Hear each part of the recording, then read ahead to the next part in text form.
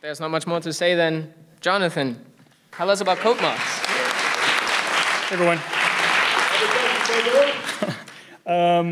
Okay, so I'm going to talk about codemods, and you'll notice that my talk is titled Transformers in Disguise.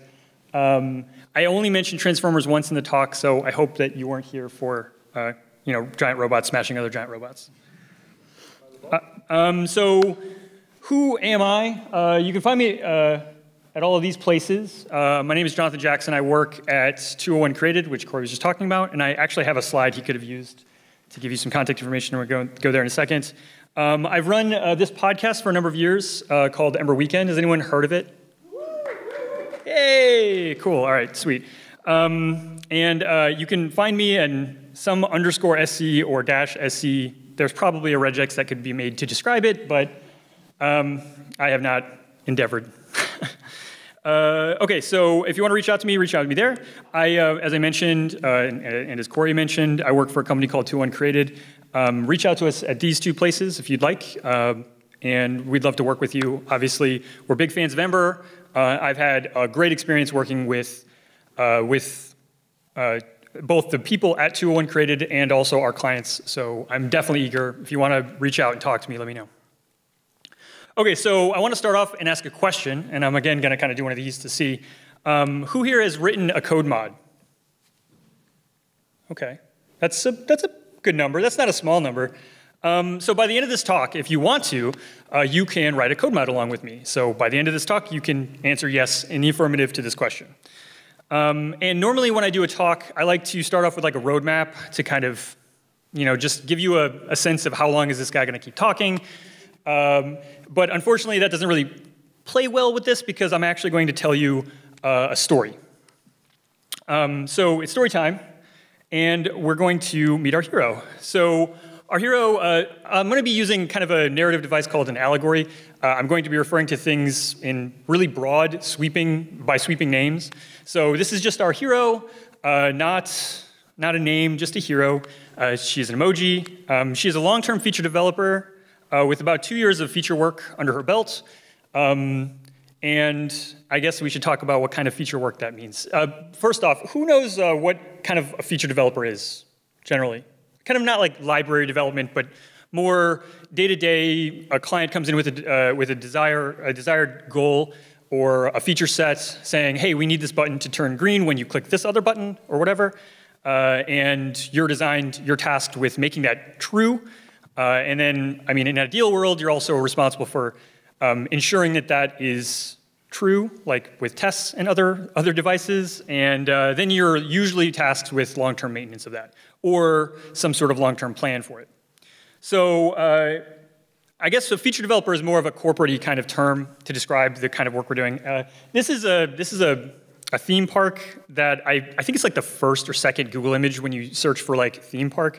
But I thought it was actually really good to like see this and kind of look at how code bases kind of can be theme parks at times. You can see we have different rides and we have different concerns, different teams. Likely this is too big to be, like the people working on the Flume ride are not going to be working the snack carts. So it's complicated. There's a lot of moving parts. There's a lot of independent systems that have to work neatly together. And ideally, in an ideal code base, there's a lot of shared libraries and shared solutions and hopefully patterns and other things that kind of help teams to share work and leverage one another to make a product better and cohesive. So this is kind of the code base that our hero works in. And a couple of things that are really important is that features are not features. The work on this code base is never finished, and it is increasingly complex. It's only going to increase and balloon in size. We're not going to remove rides from this theme park. That is, unless there's like, I guess, an accident or something. I don't know why you would ever change a theme park. But we're only going to add to this. We're going to add new rides. We're going to add new attractions. Ideally, we'll add new snacks because that's why you go to a theme park anyways. And beer. Okay, so our hero is working, as she does, on this code base, and notices there's a problem. And the problem is in this Wi-Fi unit. And you'll notice you'll notice in a second that the Wi-Fi is a shared module. It's used everywhere across the code base, across the theme park. We see it constantly and she finds out that it's really inefficient, and it's causing a lot of developer pain. The ergonomics aren't there. So, you know, being a go-getter, trying to go above and beyond, our hero decides to rewrite this function and kind of create a good function. And once again, this is allegory, so yes, we are going to be working on a code mod to change a function named bad function to a function named good function. So yeah, bear with me though. And you'll notice, once again, it's used in multiple aspects of the park, or the theme park. So you'll see that it's here in the entrance. It's also here in the probably information kiosk section. It's scattered throughout the entire place, and it's really inefficient. It's causing developers like backlogs and sort of things like that. And it looks like this. And I guess maybe I can actually open it up. Just shout it out. What do you think a bad function might do that would be bad? Delete the database. Yeah, that's a good one. Yeah, it could do a lot of things. It can make long network requests. It can do long polling and not really take care of its cleanup. It could do any number of things. I think in this case, I'm specifically going to be talking about the signature of the method, so the way that it's invoked, but it could be any number of reasons why you might want to introduce it in a different way, move away from a mixin and instead go to a more declarative syntax with like a creating of a class or something like that. You can imagine a bunch of different reasons why you might want to change bad function to good function. So some of the possible pitfalls here would be like optional arguments or arguments that are parsed differently depending on invocation. Yeah, and once again, this bad function, just to reiterate, is shared amongst many places, and we need to fix it. So for the purposes of simplification, we're going to say that the bad function can be invoked in these two fashions. It can be invoked with a callback, which is pretty standard, and then it can be invoked passing in an object and a string, and then we can assume that this string is then called on the object. So thing must have a function called success, otherwise bad function throws. And our hero goes back to her team and says, hey, there's a problem with this bad function.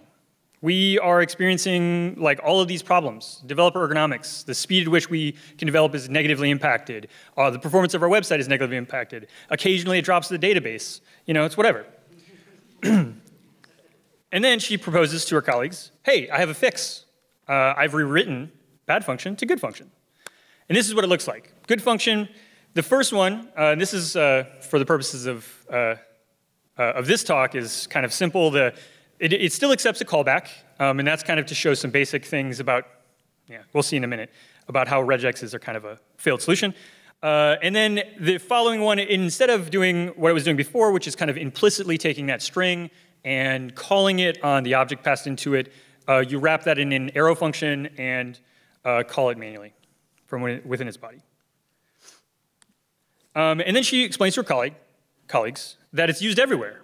So we really need to refactor this, and it's going to involve a big effort. There's going to be a lot of changes that need to take place, a lot of areas of the code base that are going to be touched, and developers are going to have to halt, or they're going to be negatively impacted by nasty merge requests, or yeah, it's just going to be, I mean, you've dealt with Git conflicts before. It's going to be not fun.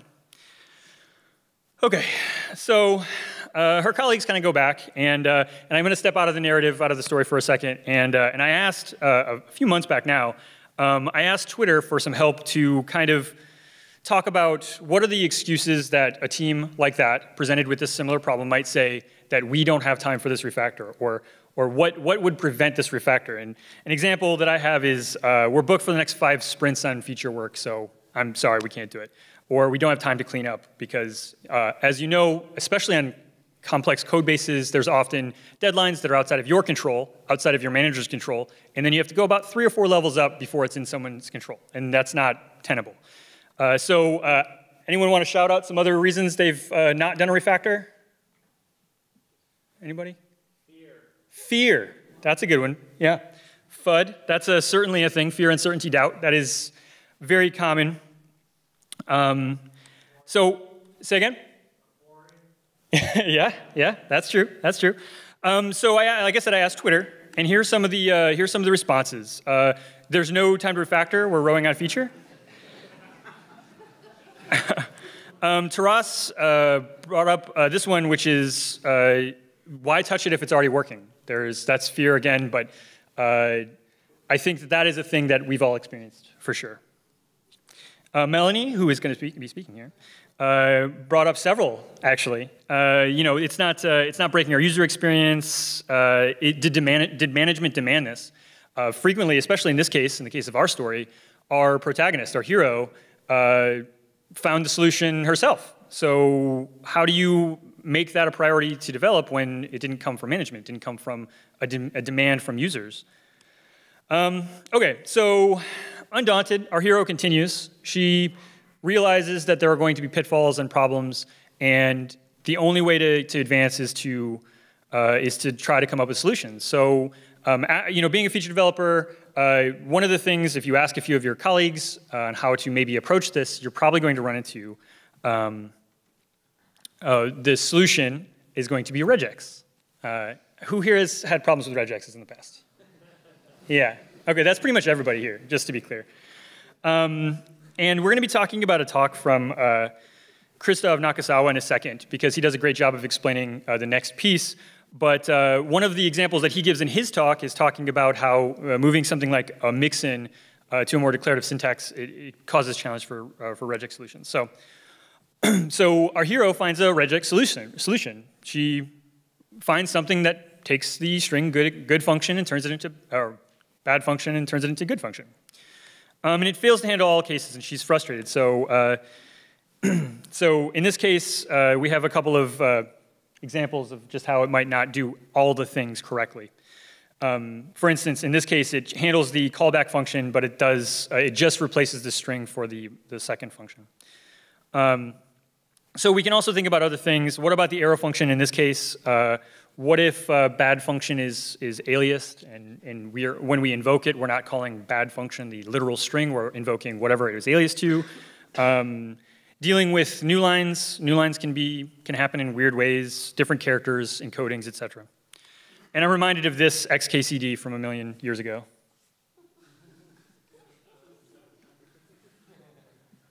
Which is accurate.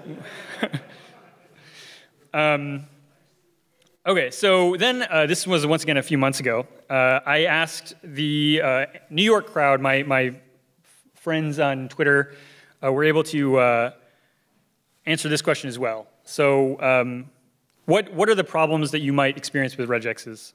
And I was pointed to by Ryan Toronto, who is not here, this Stack Overflow comment that discusses HTML. So the original poster asks, how could I do this? How could I modify this side but not this side in a regex? And the first comment says this. It says, regular expressions are a tool that is insufficiently sophisticated to understand the constructs employed by HTML. Since HTML is not a regular language, it can't be parsed by regular expressions. And I think that's really true. That's something that is going to come back up when we start talking about JavaScript. The rest of that comment is here. I'll give you a second to read that.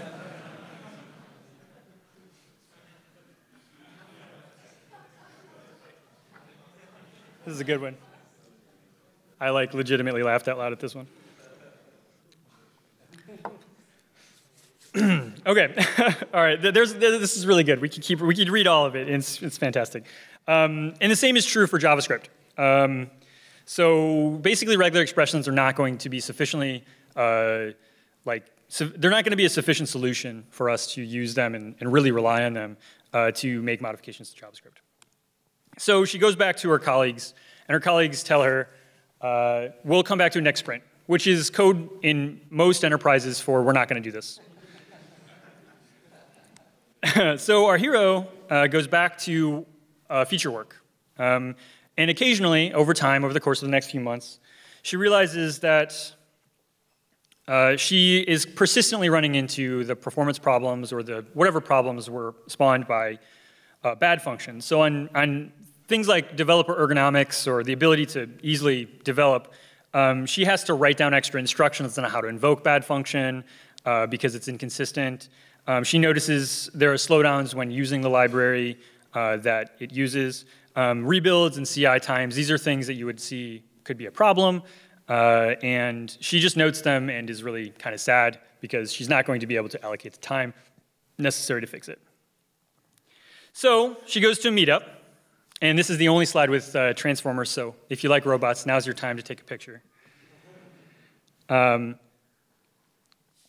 the meetup is about JS code shift. Last talk, Tobias mentioned the abstract syntax trees. We're going to be talking about that. But he was referring to the Glimmer syntax parser, which is not what we're going to be talking about here. We're actually going to be talking about a different tool set, and it's meant to work on JavaScript, not in the template land. And I want to mention Christoph Nakasawa's talk because I'm kind of stealing a certain section of this because I couldn't find a better way to explain it than to kind of reiterate some of the things. JS code shift is a set of libraries that Facebook put together to allow you to easily do all this stuff. So it's responsible for a few things, and I'm going to write them out on the next slide. It's responsible for parsing, finding, creating, and updating nodes, and then reprinting it back to an AST. So you're kind of going full circle from an AST back to an AST, and it's allowing you to do transitions in the middle. So it looks kind of like this. But each one of these little boxes is kind of a different sub-library. So it took me a long time personally to kind of wrap my head around what is what, because the API for JS code shift is a little limiting. So frequently you have to go to the actual code to understand how you should invoke something. But don't let that daunt you. It's quite simple with the tool that we're going to be talking about and using that Tobias mentioned, AST Explorer. So the parsing thing, the default parser from JS code shift is Babel parser. And in the next slide, you're going to be confused because it switches over to Esprima. And I say that because in AST Explorer, the Babel parser won't do one thing. There's a bug. So we'll be using the Esprima parser. But the Babel parser and the Esprima parser both are compatible with the same like abstract syntax definition from Mozilla. There's an actual like document that describes how it should behave and what different aspects of JavaScript, the language, need to be represented as in an AST. And they're almost all of the popular JS parsers are compatible with this spec. So here's Esprima. And then the find, create, and update, I'm kind of like hand-waving a little bit of this because it's not really super important, but there is a sub-library called AST types from Ben Newman. And I believe he was also a Facebook engineer when he wrote this. And it's a Esprima-compatible AST type hierarchy. So you can define types, and then you can reference them. And it uses the aforementioned AST standard that I mentioned. And it kind of turns a given input of JavaScript into nodes. And nodes are really just a simple object that you can use. I mean, you're probably very familiar. It's an object literal. It has a very specified standard notation. It has location information, which I actually never really thought about specifically why you might want to use that. But then the last talk, Tobias gives a great example of why you might want to use that. And it gives you just the raw thing. And then it also has a concept of paths. I think this might be the path. This is why it's kind of hand wavy. I think the path is actually kind of given to you by the CodeShift kind of library wrapper rather than, because the node is the AST type. And the path contains meta information, including the node itself for a given path. So say you're on an expression, you'll get the node, which is the object literal, and then you'll have the path's parent node. The path.parent, I believe, returns another path, like the parent path. So you'd have its node and its meta information and so on. And it's just a wrapping. So I'm going to be referring to nodes and paths kind of interchangeably, but they're not really interchangeably. The path is just wrapping the other one. So if I do that, please forgive me and just remember this slide. So once again, hand wave, hand wave. I actually wish I had a cool Tom Dale style, animation, hand wave, but there's only so much time in a day. Not everyone can be as cool as you, Tom. Sorry. And then the last piece is from this library called Recast. So one of the really annoying things, or one of the problems that would happen is you would think that since I'm using Babel to parse, I should be able to use Babel to compile and output a template given an AST. And you could do that, but Babel outputs to syntax that is ugly. It's not what you originally wrote. If I write a code mod and even lines that I don't change were to get rewritten, I'd have a lot of people that were very angry at me very quickly. So what recast does is it's quite smart and sophisticated in that it will only rewrite the portions of code that you modify when you do your pass. And it's pretty smart. It does a lot of cool things. And all of these options here, Esprima and recast and the access to the AST types and stuff is all available in the AST Explorer. So you can just drop down a few drop downs and you can start fooling around with the AST right now. And I think that's the best way to start exploring these things is literally just go to that site, start looking at ASTs, and just play around with it. There's a lot of things you can do. As we saw in the previous talk, it's not limited to JavaScript, but I think JavaScript's like, there's a lot of immediate implications for like even basic refactors of your code. And yeah, and it's important to note that we're talking about AST to AST transforms. So the parser gives us an AST that we can work with. JS CodeShift lets us manipulate it. And then recast allows us to print it back out in a method that doesn't rewrite the whole world. Yeah. So, OK. So with that knowledge, our hero, we're going to jump back in the story now. With that knowledge, our hero tries again. And once again, we're going to be using this tool. It's called AST Explorer. And I am going to do some live coding. Maybe. I have backups if I fail at live coding. But we're going to try to write the code shift together using this tool. So in between the presentations, there was a Wi-Fi password. Does anyone know what it is off the top of their head? Yeah, OK. So if you don't know it, you should find it and follow this link if you'd like to follow along.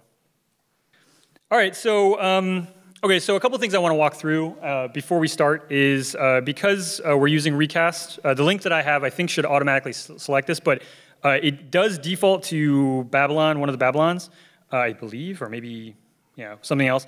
But you should switch it to Esprima, otherwise you won't be able to follow along with. If you click a thing, it will actually highlight in the AST where that thing exists. So in this case, we're going to be working with this call expression right here.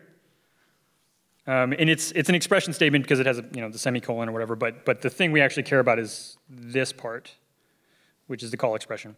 And we want this to kind of look like this, the commented node. And I have the commented node out there because we're actually going to have to construct that.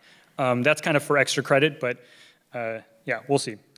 OK, so the bottom left pane shows us the transformer. This is the thing that we are expected to pass to we have to export this function, and it will be used by JS CodeShift to actually perform the transformation.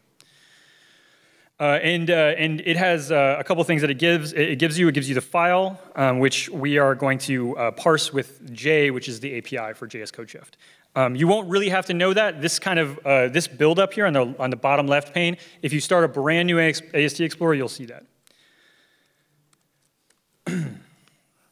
OK, so we have a couple of things that we need to do. The first thing we need to do is we need to find the call expression that we're looking for. So unsurprisingly, we have a find function on the return from the parsing of the file. And that allows us to find things. And you can see that we already have some type information about like what we need to type into the next thing. So the AST Explorer actually provides like hints for like what are the arguments that this expects. In this case, it's expecting a type definition and a filter. And the filter is optional. You can see that right here. Can you see my cursor? OK, cool. And we're going to use AST types. So J is the CodeShift API. But it also has type different definitions on it. And we're going to use the capital C call expression. And I'm just going to prove that this works. I'm going to dot off and remove it. And we can see that all of our stuff gets removed. So that just proves that we're actually filtering correctly. When I add a filter, it's basically like a kind of a simplistic pattern matching. And we're going to be filtering the callee. Oh, I'm sorry. I should actually show you this first. So here's the thing we actually care about, this callee inside of the call expression. So here's our call expression. It has a property called callee. That callee has a property of name, and the name contains the thing that we actually care about. So we're going to filter on that. Name and bad function, like that. And we're still removing, but you can see it's removing correctly. So that just works, which is cool. I'm going to remove this remove function, and we get back to where we were at before. We have, so now that we've restricted the remove or the find to only return nodes that we actually care about, only bad function call expressions, we can run the function for each, and that's just going to do exactly what it kind of says in the 10. We're going to loop over each of the paths. So find returns a collection of paths, and we're going to call for each, and then we're going to call this path.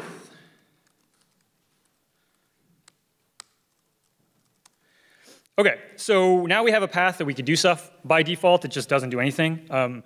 We're going to, so there's actually a replace function as well, and the replace function would allow you to take a whole new node and replace it, but we're actually going to mutate the path. So the for each kind of doesn't do anything if you don't do anything in it, but yeah. So remember, we search for callee.name.bad function, or that object. So we can actually just mutate it. So path is a wrapper, so we're going to be mutating the node that the wrapper wraps. So we got to call path.node first, then call e, then name, and we're going to say that should equal good function.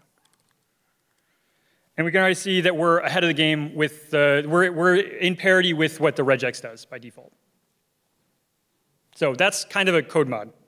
It's not a very fully fledged one, but that's part of a code mod.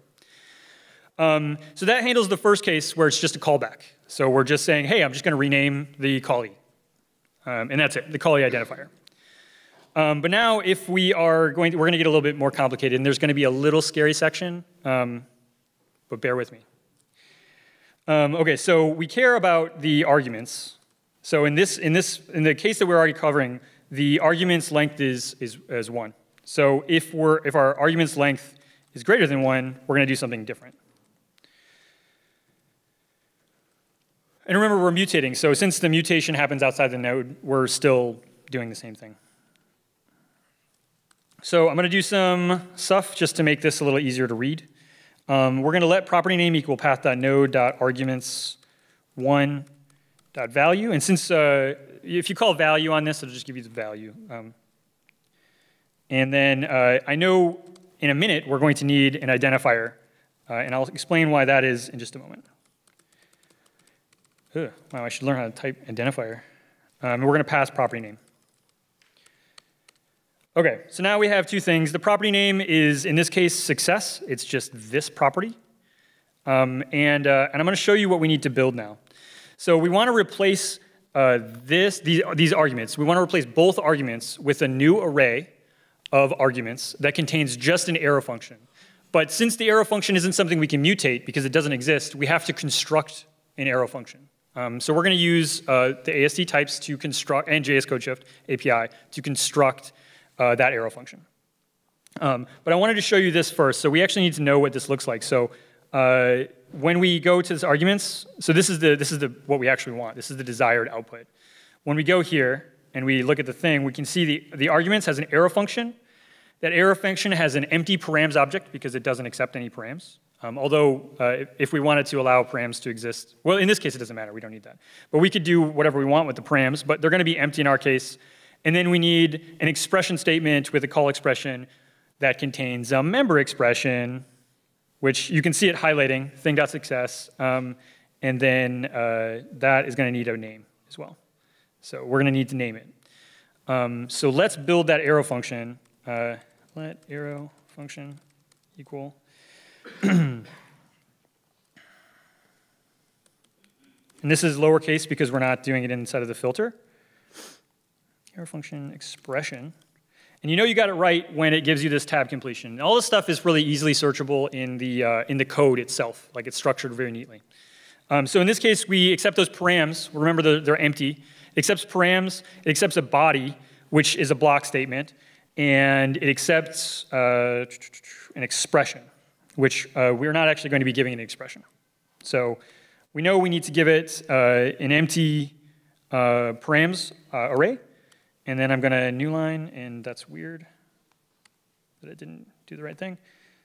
And then this is going to be a call expression. Because remember, we're just following the call expression here. And that is going to accept something, which I want to be kind of syntax highlighted, or not syntax, like indented correctly, so we can actually think about this. And that accepts a member expression. We can see it over here. And j dot lowercase member expression. And then this is going to get node dot arguments 0. I guess I didn't actually make this super clear, but the argument 0 is this, I believe. We're not really changing it, so we want it to stay the same. Okay.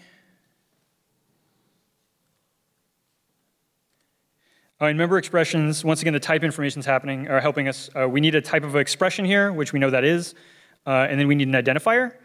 So in this case, the identifier, I should make this actually do the right thing. The identifier, we've already made the identifier as property on line 12 right here. We've already made this because we knew we were going to need it.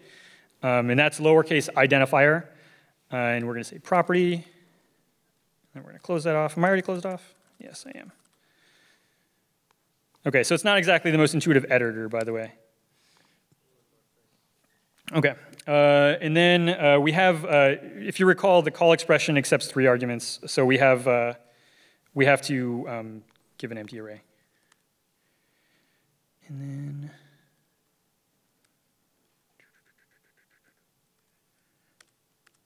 am I right? One more parentheses? There we go. OK. And it doesn't do the right thing yet. Hold on.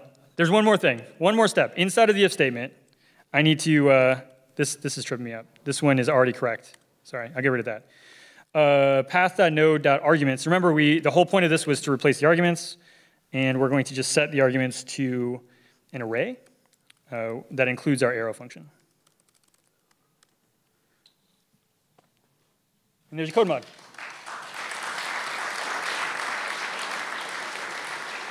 OK, I'm going to switch back over to the presentation. So give me a second. You guys can guess finish up on that exercise. I have the bit.ly link also has revisions. So it took you to the AST Explorer. There are revisions. If you got stuck in any spot, you can click the revisions tab, and you should be able to see it. I believe it's a gist. So just go to follow the gist ID, and you can see the revisions. OK, so the next thing I want to talk about, now that you've written a code mod, so just a show of hands, who has done a code mod? Who has actually written one?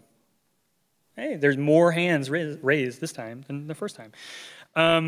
So writing a code mod like that, I found is a little tedious to do when you have a large project and you want to write something really quickly. So I find that it's really good to have co-located code mods. And as a result of that, I wanted to write a project. So I worked on this project with Robert Jackson to basically encapsulate some good practices around writing and testing code mods. So a couple of the priorities are that we want to prevent stale documentation. We want to make testing easy via inputs and outputs, simple inputs and outputs. Oh, and then we want it to be invocable quickly so that you can share it. And then it also needs to be able to take that import-export thing, and we want to copy and paste it into AST Explorer. So it has to be in one file. So we wrote this program. You can definitely check it out, rwjblue/codemodcli. And the way it solves stale documentation is that it automatically creates documentation that includes your inputs and outputs. So if you write a test that says, hey, given this input, this transform will turn it into this output, it will write the input and output in the README automatically when you run the generate docs command. And then it also, it is just testing inputs and outputs. You can actually see an example of codemods.cli at Ember QUnit code mod. This is to get to the more recent test configuration with setup rendering tests and utilizing hooks for Ember. But it has a really good example of just showing basic inputs and outputs and all of the different transformation levels. And you can have as much granularity as you want. And each one of those will have an entry in the README. It will be, there will be a table of contents, so you can link to individual transform READMEs. So if you have a large project and you want to just keep track of code mods as you go along, this is a really great way to do it. And then it also makes execution of a code mod easier by making it available via NPX. So any of your transforms can be could be converted in this fashion. So let's rejoin our hero. Our hero writes the code mod we just wrote. and puts it into codemod CLI, and then runs npx my-codemod convert bad function to good function. That's the name of the transform file, and then gives it a glob of transforms, and she does it. And then she presents it to her colleagues, and everyone's happy, and everyone goes off in the sunset and is happy. Okay, so that's really it. I have some references here. I'm going to leave this on the slide for about 5-10 seconds. Maybe take a screenshot if you're curious about this. QUnit CodeMod is a great example. Tobias, a lot of the QUnit CodeMod and CodeMod CLI stuff came out of Tobias's work and is also Simon's work. I don't know where Simon is. Hey, and there's a great community of CodeMods in the Ember space, and I definitely recommend checking that out. Special thanks to all these people who helped me refine this talk to make it not as daunting for me doing live coding and stuff. So thank you, and that's it. Thank you.